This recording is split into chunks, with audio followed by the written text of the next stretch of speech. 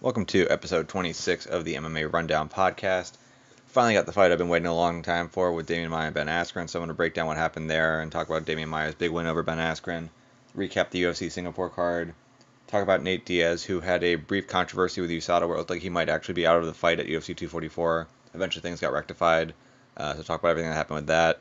Then preview UFC 244, look through the whole card. We have a few really big bantamweight fights that were just added to UFC 245. One of them is Jose Aldo and Marlon Moraes. The other one is Urijah Faber and Petr. So I'll talk about both of those fights.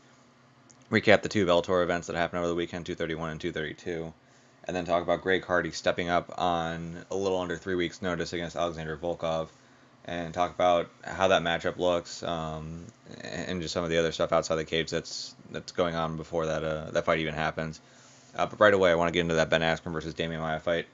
This was a fight I wanted to see for such a long time. I didn't know how it was going to go. There were a lot of different things that could happen here.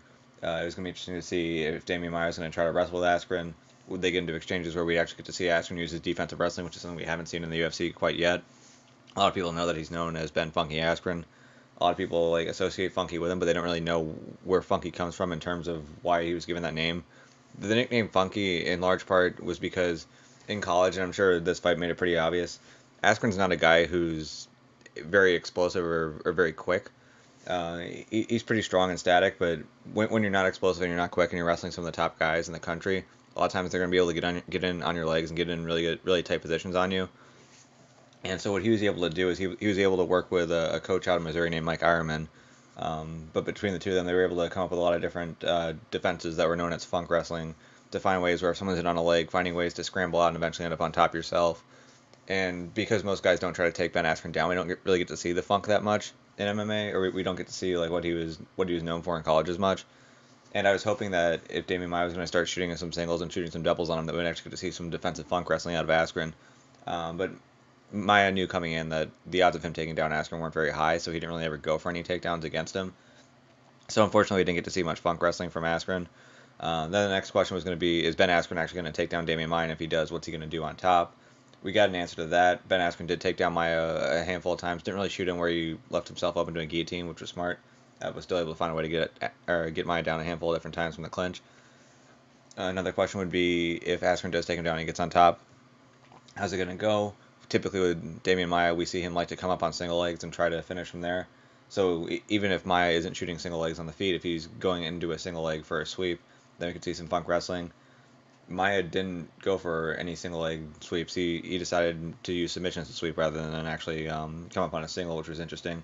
And it was also interesting to see how effective he was at doing that. And then from there, if Askren was put on his back, how would he be able to handle it? And we also got to find out what happened there, and it wasn't particularly well. So before I start digging a little bit deeper, one of the things that really annoyed me about what happened after this fight is that after Askren was beaten, a lot of people online were just piling on top of Askren. Some people were saying he's the most overrated fighter ever. He's one-dimensional. To me, this fight was actually a fight where going in, I feel like I had a pretty good idea about what both of these guys were capable of, but I actually feel like I was more impressed for the most part with both of them after the fight than I was before then. So for Ben Askren, first off, the idea of him being one-dimensional it's completely false. If you want to break MMA down into 3 dimensions, you're going to have striking, you're going to have your takedown / your wrestling, and then you're going to have your mat grappling, which is typically associated with Brazilian Jiu-Jitsu. Ben Askren has excellent wrestling, so he's excellent in the takedown dimension, but he's also excellent in the mat grappling dimension as well. There are a lot of wrestlers who are going to get taking the fight to the ground, but then once they get there, they just kind of hug your hips and stall. That's not Askren at all. Askren can pass. Askren's very good at hovering. He's good at finding ways to control your wrist and open up opportunities for ground and pound. Recently in his career, he's finding ways to catch some more submissions. So he's definitely got that dimension as well. He's very good on the ground. Is he as good as Demian Maia on the ground? No, he's obviously not, and we saw that in this fight. But he definitely has 2 dimensions of his game. The question with him, though, was that 3rd dimension, the striking. How bad was it? It's never really looked that good. We've seen him do open workouts, and it just doesn't look that impressive at all. In fights, he does just enough to be able to get inside, and then once he closes the distance, then he brings it into the dimensions where he's a lot better, which is the wrestling and then the mat grappling. And in this fight, he had to stand with Demian Maia a little bit more than what we were used to seeing, so we actually got to see something from Ben Askren on the feet. Now, if I told you before the fight that these guys were going to stand for an extended amount of time, you probably would figure that at least with Demian Maia, there was a period of it during his career where he decided that he really wanted to pick up striking and really develop his striking game. And that period didn't last super long. He got knocked out a couple times and realized, okay, look, I'm really good at jiu-jitsu. I just need to find a way to make every fight a jiu-jitsu match. And then went back into focusing squarely on jiu-jitsu. But at least he had a time in his career where he really was focusing on striking, where Askren really never had that. But the final strike counts of this fight was 102 to Askren versus 84 to Maia. And then for significant strikes, it was 63 Askren versus 69 Maia. So relatively close. You could argue that Ben might have landed a few more shots, although if you want to count significant strikes, I guess you would give the edge to Maia. If you count total strikes, you give the edge to Askren. But what's really impressive to me, and it's not that it's like a high-level striking thing that was done there, but in the second round, Askren made a really good read, and what that read was is that every time that Maia was throwing, he was going with his rear hand or with his left, and oftentimes throwing either a straight cross or throwing like a looping overhand. And Askren made that read. So for one, he made an educated read on the feet. For two, he figured out what he had to do to actually make his opponent pay for that. And then for three, he actually executed it. So he realized that Maia was throwing that left over and over and over. He knew how to get out of the way of the left, and he knew how to counter it by slipping out of the way and then throwing in the right hand of his own when Maia would duck down and catch him with the uppercut. And for, I'd say, about 2 or 3 minutes during that second round, Askren was kind of lighting Maia up. He definitely battered his face and was landing a lot of really good shots there because he made a really good read and was able to actually work off of it. And that's something I would not have expected from Ben Askren. I didn't think his striking was even at that level. It's not that that's a high level, but I had set such a low bar for Askren that what he did there actually passed the bar, and it actually showed me something that I didn't expect from him. He was able to land some nice kicks. It's not as though he had a ton of power on the kicks, but he was placing them well. He was timing them well. So for me, Ben Askren showed me more in his striking than I really thought he had in this fight, even though it still wasn't great, even though there's that moment that you see on Twitter where he went for that really sloppy spinning back fist in the third round. There were definitely moments in here that showed me something out of him that I didn't think he really had. As far as the mat grappling goes, with him, most guys he's going to go against, they're just not going to get top position on him ever. For a handful of different reasons. For one, you're not going to take him down. For two, if he takes you down, he's not an easy guy to sweep. I mean, how are you going to come up on a sweep against him if he's going to keep wrestling through the position? That's going to be tough. So for him, he's got a game that's very good for playing on top. But if you can get on top of him, at least in this fight, it showed that he probably hasn't drilled a whole lot off of his back. It's not as though Demian Maia passing through your guard really quickly means that you don't have a guard, but it's not as though he was really showing much. It's not like he was trying to ever like get into a closed guard. It's not like he was trying to use a butterfly guard. It's not even like he was trying to like give up his back and turn to his feet, which maybe is what he's used to doing with other guys, but he realized he didn't want to do that with Demian Maia because Maia's so good off the back. So at least from there, I guess could have been more impressive from Ben Askren, but to me, I didn't watch this fight and then feel after, wow, Askren's worse than I thought, or Askren's not that good. I actually felt like, from what I knew of Askren, this was a pretty good performance from him, and it's just a tough matchup, and it didn't work out that well for him. Now for Demian Maia, my concern for him going into this fight, and I think the reason why Ben Askren was a favorite here, is because the assumption was going to be that Maia's not going to be able to take this fight to the ground. If Maia gets put on his back, he's probably going to look for some kind of single leg to sweep, and he's probably going to have difficulty finishing that single leg. And for those reasons, Askren's probably going to be able to just take him down late in rounds, do just enough, throw just enough punches to steal the rounds, and then win a decision. And in the first round, Askren takes Maia down. Maia, I think he looked for a leg lock in that round too, wasn't able to get it. Askren landed some nice shots, ended up on top where Maia was had Askren sprawled on top of him. So at least in that exchange, yes, Maia threw up some submissions, but Askren was able to avoid them and was able to end the position in a dominant spot. Round ends. Second round comes around, and this time Maia shoots up a triangle towards the end of the second round after he gets taken down. Askren does a good job with his posture to avoid the triangle, and typically one of the things you want to do when someone's posturing up and avoiding the triangle and their arm's still in is you want to switch to an omoplata, which Demian Maia did. Maia was able to stay tight enough on that omoplata where Askren was not able to pull his arm out. Then to defend, Askren had to roll through on it. And when he rolled through, Maia got on top, ended up getting into Ben Askren's guard, passed it pretty quickly, got into mount. And one of the things that really impressed me with Ben Askren here, and this is something I've talked about for a while, I talk about it as something where anytime I see a high-level jiu-jitsu guy get in MMA, it's something that I really want to see from them, and it's something that Demian Maia has done a really good job of, is that if you're a really high-level jiu-jitsu guy and you're going into MMA, one of the signs that tells me that you're going to be successful is if you get someone into a really good position, that they never get into a better position. So if you get someone in mount they're never going to get into a better position than being in bottom mount, so they're never going to get back to their half guard. They're never going to get back to full guard. They're never going to get away. They're either going to get tapped out or the round's going to end. And Maia is known for being one of these guys where if he passes your guard, you're just not getting it back. If he gets your back, like, he's going to be on your back for the rest of the round, or he's going to finish you before then. And he had it to a point where he was on top of Demian Maia. Looked like he had or Maia was on top of him. Had him in mount. Looked like he almost had his back at one point. But then somehow Ben Askren's able to get out of there. Ends up on top of Demian Maia, and then again ends up on top in sort of like that sprawled out position. So somehow goes from being mounted by Demian Maia to escaping and ending up on top before the end of that round.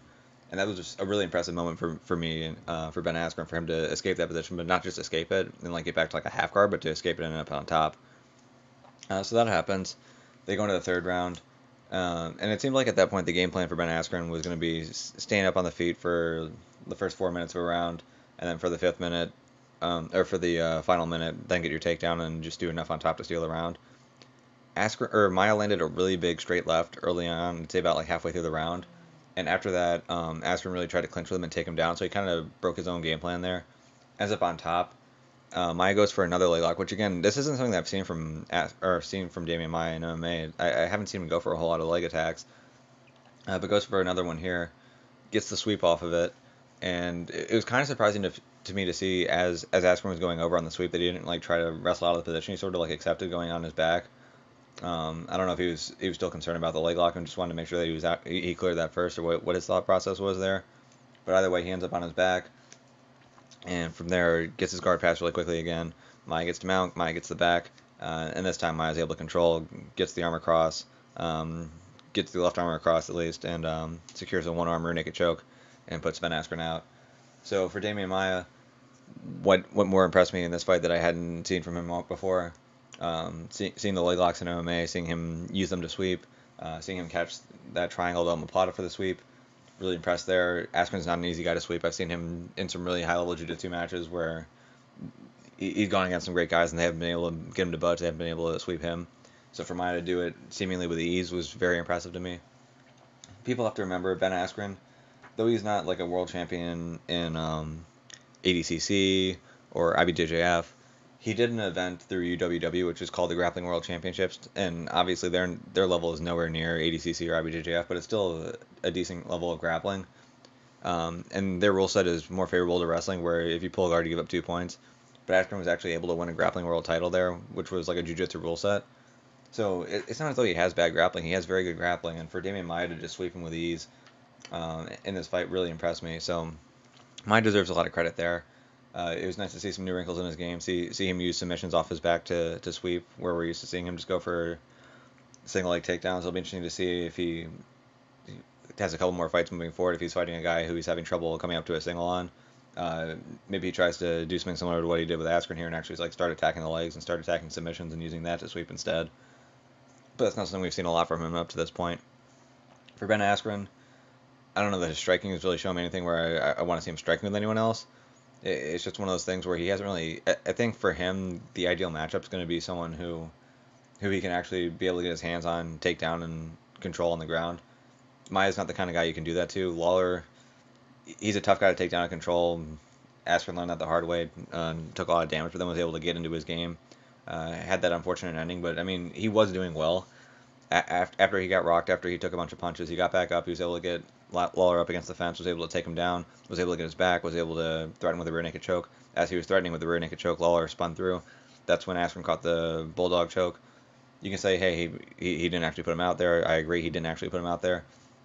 But with that being said, things were starting to go his way after that first sequence that wasn't going very well for him. So at least we got to see sort of what Askren's capable of. We didn't get to see much of a fight against Masvidal.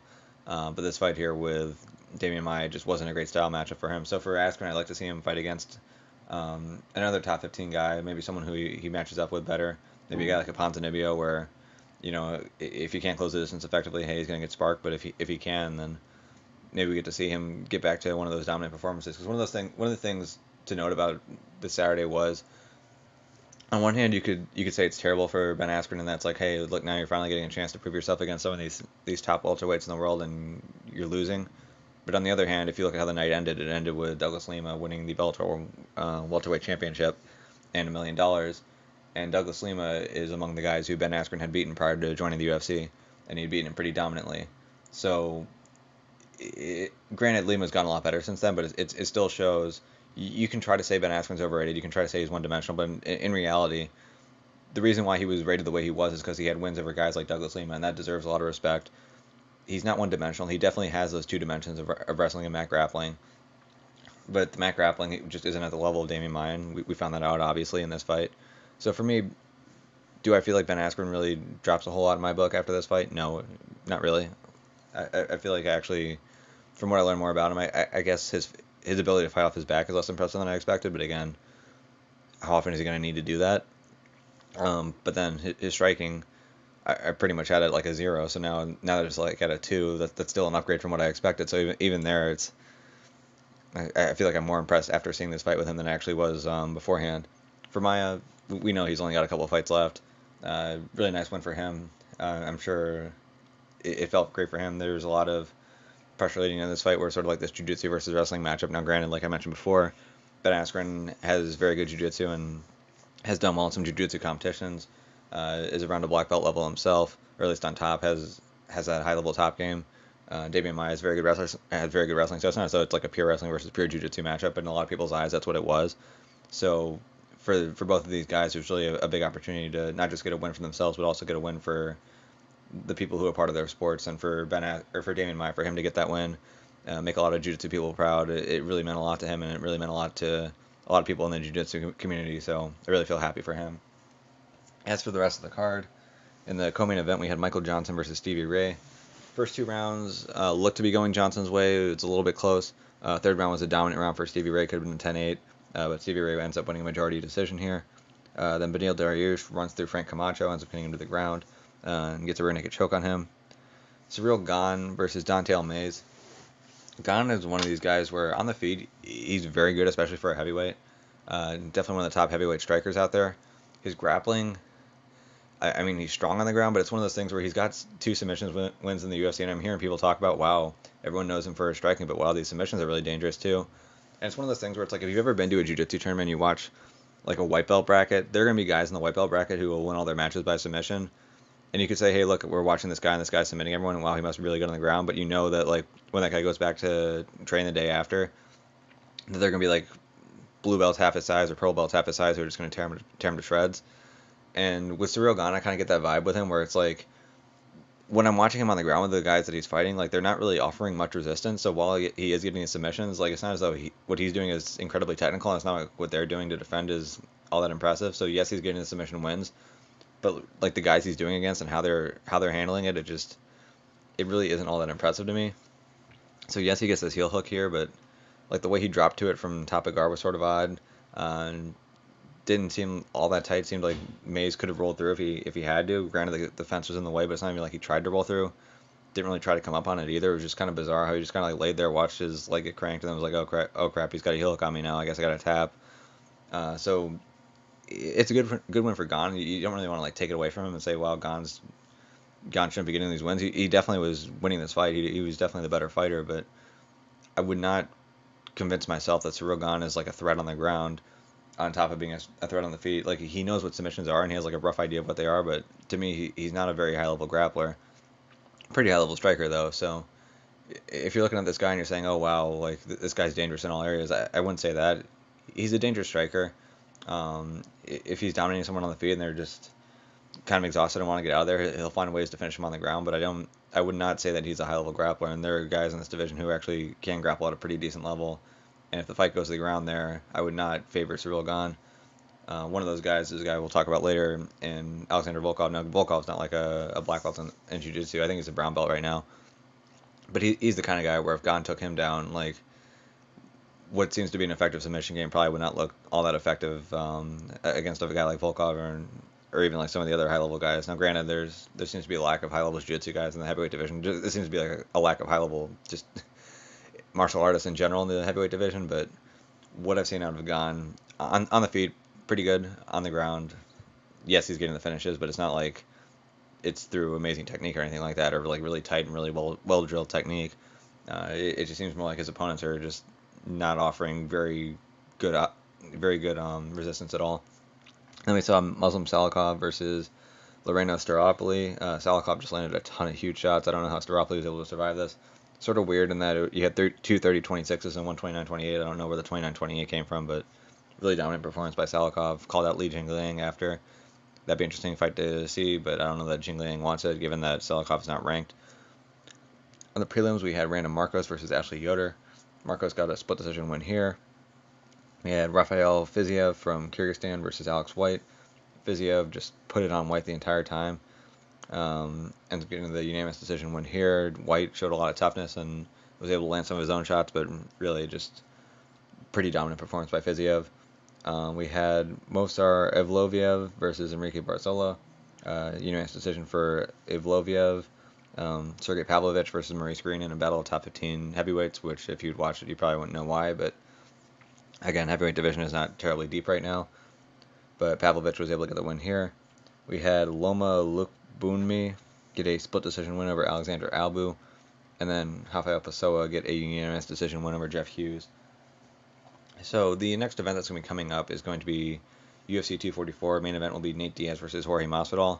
And for a short period of time, it looked as though that Nate Diaz fight was not going to happen. Diaz posted to Twitter just this long thing in Notes app where he was saying, hey, look, I don't do steroids. People who do steroids are pussies. They're saying that I took a Tatin supplement. That's bullshit. I just eat whole foods. I'm a vegan. Like, this can't possibly be happening. I'm not going to play around with your games. I'm not going to stay quiet about this. This is absolutely ridiculous. And in the hours that followed, there were a lot of people, Dustin Poirier especially. Now, granted, I think it's worth mentioning that Poirier, one of the videos that he posted was him on a hospital bed, clearly drugged up after a surgery. So what Poirier did, I think, deserves criticism, but I think it's also worth noting that Poirier was also pretty drugged up, so probably wasn't him in his best moment of judgment, but he was just ripping on Nate Diaz and saying, hey, you're a pussy, you're a cheater. But eventually, USADA finally released a statement on this, and they exonerated Nate Diaz and said that what happened here was an adverse, or I don't remember if it was adverse or what the specific wording was, but that the finding wasn't correct, that it was from a possibly tainted supplement. Now, granted, I don't know how they can know it's from a tainted supplement. As far as I know, these tests don't measure, they don't tell you what something comes from, they just tell you what's there. So they'll tell you, like, there's a metabolite of X. They don't say there's a metabolite of X coming from Y and Z. They just know what it is. So I don't know how they could say definitively that's a tainted supplement. But the amount of the substance that was in Nate Diaz, I think, was like 1,000 times less than like what the threshold is for it to be, for someone to pop for it. So even still, it's not as though he like failed a drug test. It's just they found something in his system that shouldn't have been there. But I guess their reasoning was the reason why it was such a low amount is it would have had to have been a tainted supplement. I guess that's their reasoning. But either way, Nate Diaz is exonerated. He's clean. It seems like the fight's still on, and so for that reason, everything's gonna be good to go. As far as how I think this fight's gonna go between Masvidal and Diaz, it's a tough one for me to pick because when you watch Diaz, he's a guy who takes a lot of really hard shots and he's able to keep moving forward. And he's able to keep heavy pressure the entire time. Even in fights where he gets dropped early, he's still able to recover and find a way to keep fighting through. We think about that second fight with McGregor where he got dropped 3 times in the first round, but then was able to put a heavy pace on McGregor. McGregor in the third round of that fight looked like he almost was out of there. Really had to do everything he could to survive and catch his breath so he could put up a decent fight in the 4th and 5th rounds. So even if Masvidal lands early on Nate Diaz and puts him down, if he's not able to finish him, Diaz is still going to find a way to come back and still keep a heavy pressure on him. And if this fight does go to a decision, and it is a 5-round fight, which typically 5-round fights are going to favor someone like Diaz, that's going to be tough for Masvidal. Now, with that being said, when you watch the Pettis versus Diaz fight, there were a lot of openings there that Diaz left. He kept his hands down at times when he was marching forward, and Pettis was landing some heavy shots against him. And you have to wonder if Masvidal is able to land similar shots as he can be able to put Diaz down and even put Diaz out. So, to me, the question here is going to be, I'm going to assume that Masvidal is going to land some heavy shots on Diaz. I'm going to assume that Nate Diaz is going to continue to walk forward as long as he's got his consciousness. The question is going to be, is Masvidal going to land heavy enough shots to put Diaz down? And if so, is he going to be able to finish him on the ground? Because if there is no finish in this fight, I don't know that I see Masvidal winning a decision here.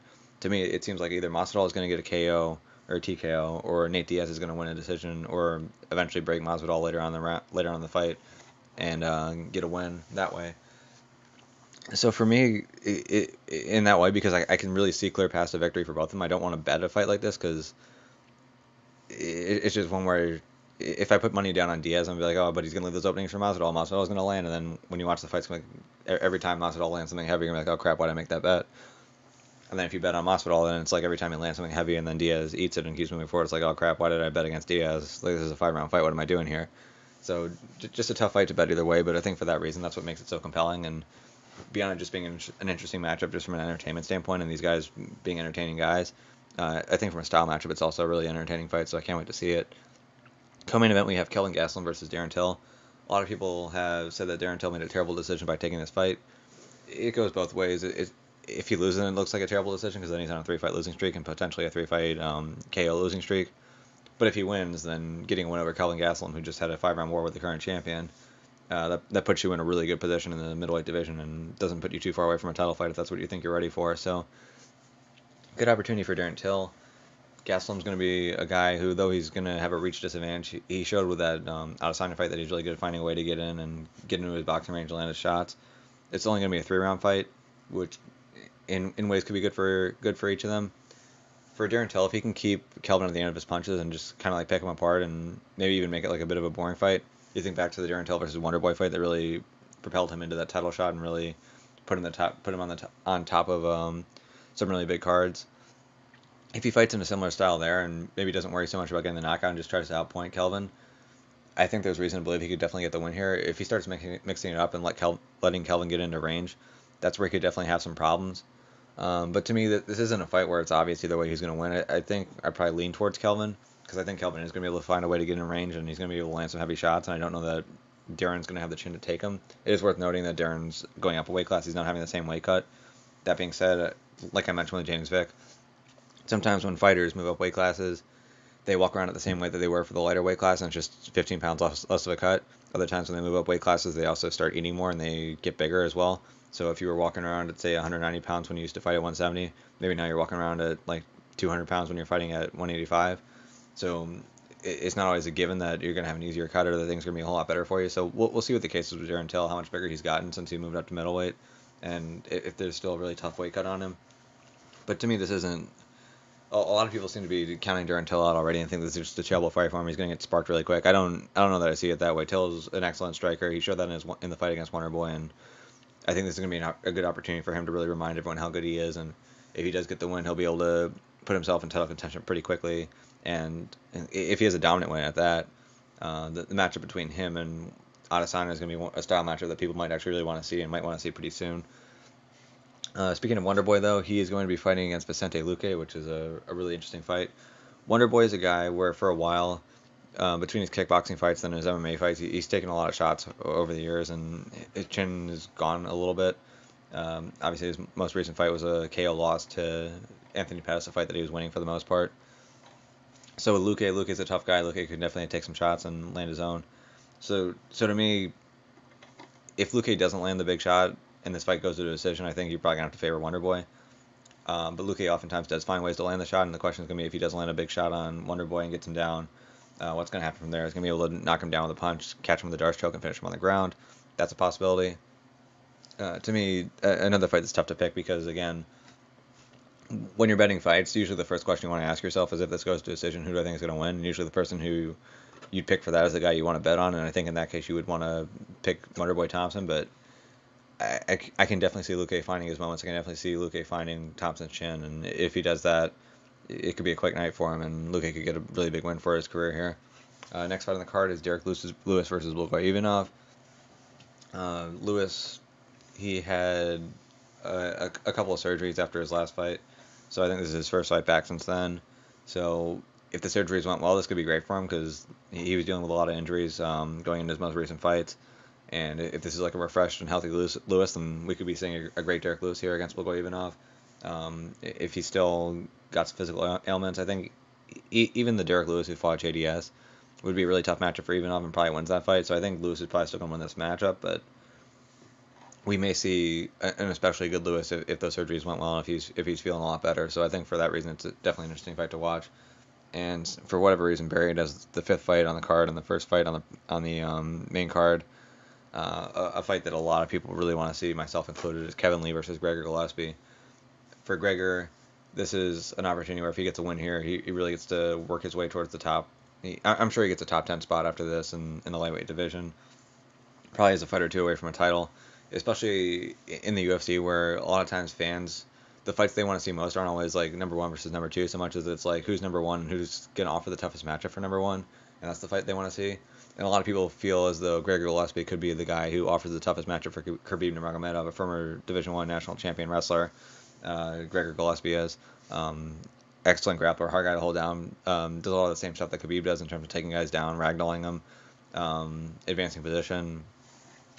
Granted, he doesn't do it at the same level as Khabib, but with that being said, if he's able to win the wrestling exchanges with Khabib, he can end up on top of Khabib.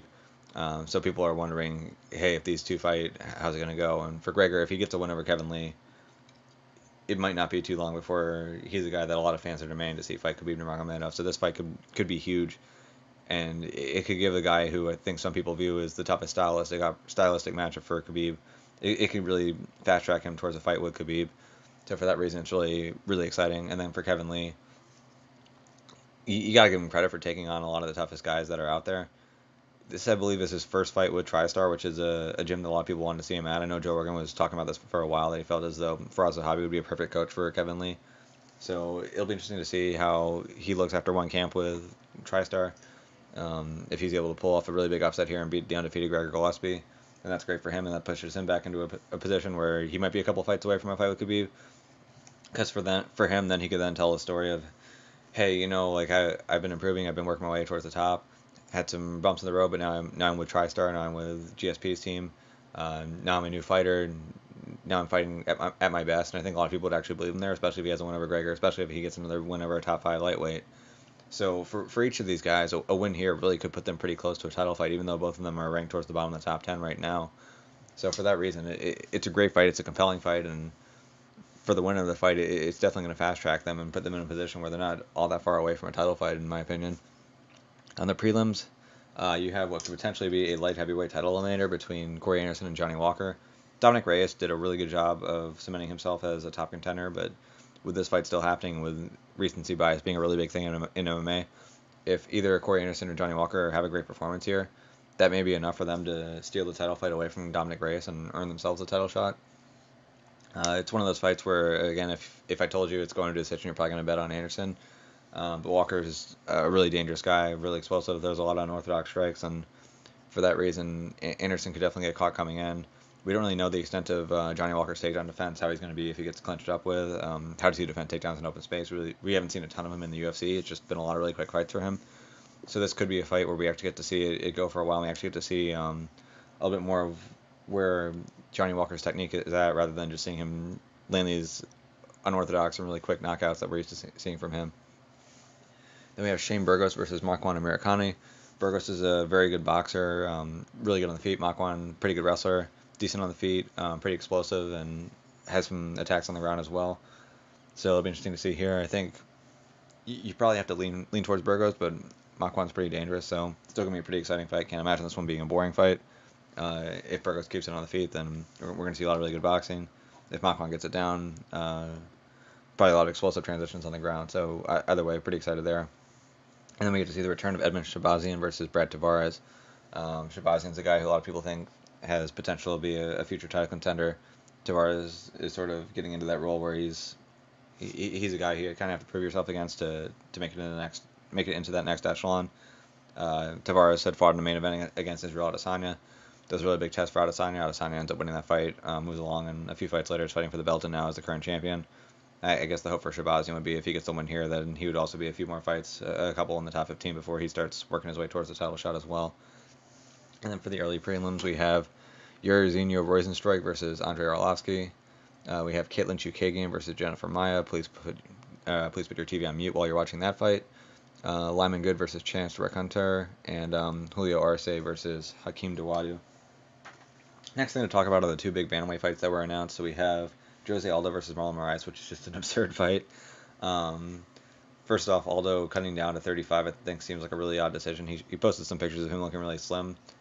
I don't know what his weight is though, because it's great that he's looking really really trim right now. But if you're looking really trim and your weight's at like 148, then like where are the 13 pounds going to come that you're going to have to cut? If your weight's like 140, then okay, great. Like 5 pounds is an easy cut. So we know that he's looking trim. I don't know what kind of water cut he's going to have to cut on top of that though. So we still don't know what kind of weight cut he's going to have ahead of him for him to make 135. For Moraes, what we saw in his last fight was really explosive. Looked really good in the first round against Cejudo before starting to fade later on. What's interesting to me about this fight is that with it happening now in 2019, one of the things I've noticed a lot from Jose Aldo that's kind of been disappointing, but not all that surprising, is that early on in his career he used to throw a lot of leg kicks and he used to throw them really heavy. And over time that hasn't happened as frequently. And I think a big reason for that is that when you throw a leg kick and when you throw a hard leg kick, if I land it on your, if you check it, if I land it on your knee, if I land it on your elbow, oftentimes the person throwing the kick is going to be hurt worse than the person who takes the kick. And for him, for someone who's thrown so many hard kicks over his career, I'm sure he's taken a lot of damage to that leg, damage to the shin, damage to the feet. And for that reason, oftentimes that makes you a little bit more gun shy about throwing the kicks as often. And what we've seen at featherweight is he just hasn't thrown the leg kicks as much as we're used to seeing from him. And if the leg kicks aren't going to be a part of his arsenal here against Marlon Moraes, I don't see Moraes having that issue where Moraes isn't going to throw the kicks. So is it possible that Aldo's going to have the better boxing than Moraes? Definitely possible. But if Aldo's worried about throwing kicks or if he's reserved about throwing his kicks and Moraes isn't, that's going to put him at a bit of a disadvantage. And Moraes is not going to be afraid to throw at him and not afraid to throw at him hard. Both of these guys are black belts on the ground. I don't know that the grappling is going to really play too much of a role here. I think it's going to be more of a striking match. But if Moraes has use of the kicks and isn't as concerned with them as Jose Aldo is, there's a chance that Moraes might be able to land either a big shot that puts Aldo out or at least be able to outland him and do enough to get the win here and win a decision. So to me, going to be a very interesting fight to see, but the big question mark heading in is where's Jose Aldo going to be at with his kicks? How willing is he going to be to throw kicks against Marlon Moraes? And I think the answer to that question is really going to tell you who's probably going to win this fight. Other fight to watch for is going to be Petr Yan versus Urijah Faber.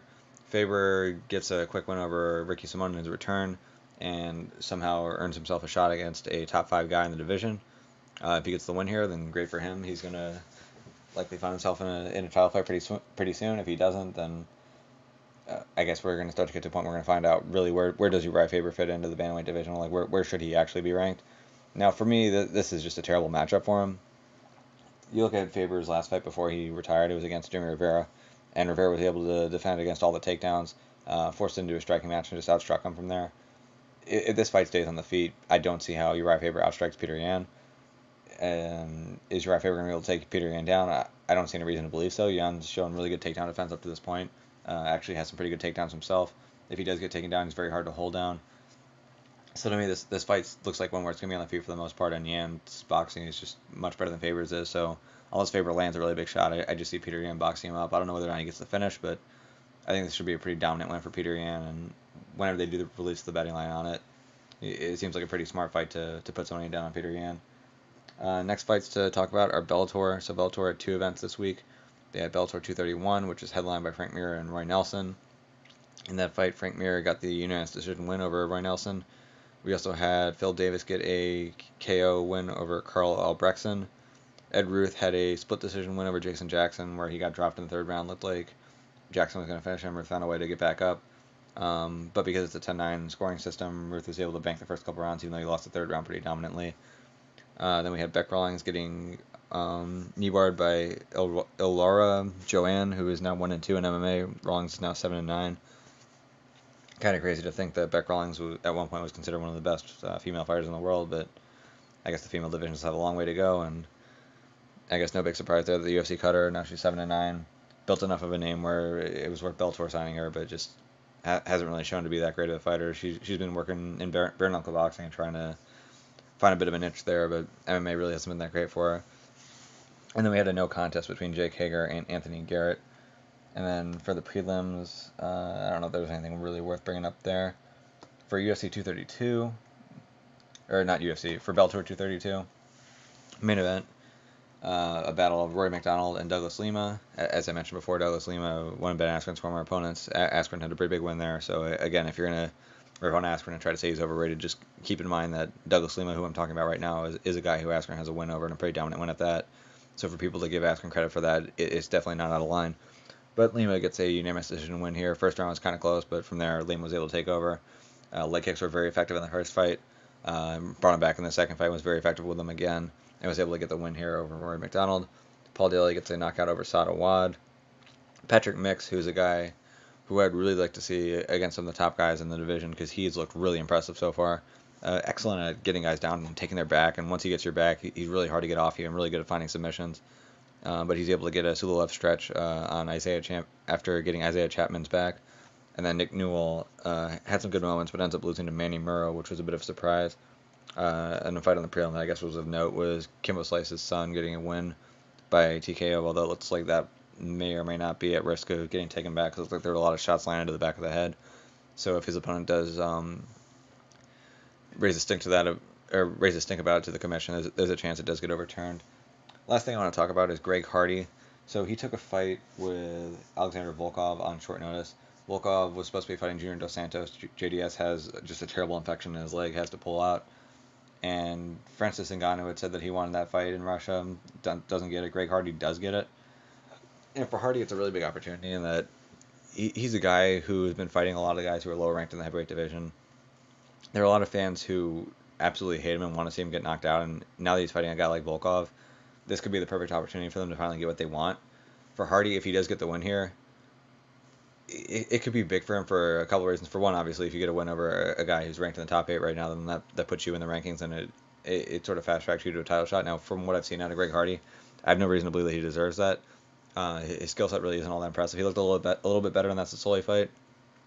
Still wasn't really stringing his punches together, but at least was doing a better job of at least like managing range. I haven't seen a whole lot of his grappling, but his grappling looked terrible in the fight that he had back in January. Trying to remember who that was against. Guy with the tattoos, had the takedown, got kneed in the head. I'm sure it'll come back to me, but either way, he just had a complete lack of a guard there. So I find it hard to believe that his grappling's a whole lot better now in November than it was back in January. Striking, we're seeing some small improvements, but again, no real major improvements. And to be fighting a guy like Volkov, who's significantly better striker than him, Volkov's a brown belt on the ground, very good on the ground. In his fight with Derek Lewis was downing most of that fight up until like the last 20 seconds. But had taken Lewis down and taken his back, was controlling from there. To me, there's no reason to believe from a skill standpoint that Greg Hardy's going to win this fight. If he does win this fight, though, for one, it puts Greg Hardy in the rankings, but for two, and I think what may be more significant, and if this story gets told properly, if it happens, is that if Greg Hardy comes into the UFC and then within 3 years is fighting and beating, more specifically is beating top 15 guys, what that could do for a lot of other former NFLers, and you have to think with the NFL, this is a sport where oftentimes players are getting into the league around 22 years old. The average player is going to last about 3 to 4 years, so they're out of the league at around 26. If you have Greg Hardy setting a precedent that, hey, look, in 3 years, you can go from being a top NFL player, or you can go from being a pro football player to a top-ranked UFC fighter within about 3 years, you're probably going to see a lot of guys who are at 26 years old who aren't getting a call from any other NFL teams anymore, and they're saying, you know what, Greg Hardy did in about 3 years, why can't I do this? Why can't I try to do this? Part of it has to do with the heavyweight division not being that skilled right now, but hey, if Greg Hardy sets a precedent there, you could really start to see a lot of other NFL